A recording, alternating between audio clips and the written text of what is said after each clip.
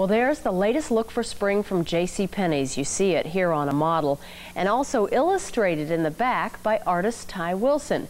Ty Wilson grew up in Kansas City, but has gone on to become a top New York fashion designer. You see his works in Harper's Bazaar, you see it in Vogue magazine, you see it in Women's Wear Daily. Well, he's back in town today, and we grabbed him, get a chance to visit with him. Those are beautiful drawings, Ty. Thank you. Thank you very much. Tell me about fashion illustrating. It is such a specific field, and it's such a stylized form of illustration. That's true.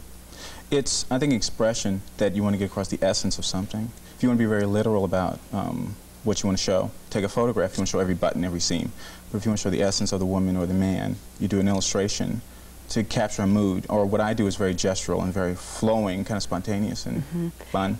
And bold and exaggerated. The shoulders are always big and the waist small. Well, you know, that's the look now. You know, so when things go back to more natural body, more A-line, then we'll change it. But right now, things broad, and it lends itself to the way I draw. Let's look at some more of these. It looks to me like you do it in 30 seconds. Yeah, you know, it's so big and bold. Is that true? Yeah, that's very true. That's what it amounts to. You can kind of, I see the clothes and I know pretty much what it needs to do, and I have to get it out very fast. Why? Is speed important to the finished product? Well, I think the line is the most important thing, and you have to do that gesture and just work it and get it out of your system. And it is very fast, very spontaneous. Well, you grew up in Kansas City. You went to the Kansas City Art Institute. Right. Worked for Hallmark right. as designing greeting cards, I assume? Yes, I started out in process art, then went on to the creative division in books. And then was fashion always your goal? Fashion always was. Always first love. Something I ultimately wanted to get to was New York. Are fashion illustrators really fashion designers to be?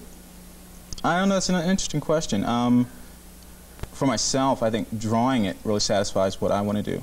Interpreting what Donna Karan is doing or what Halston's doing. You know, some of the pieces I did for the Penny's job.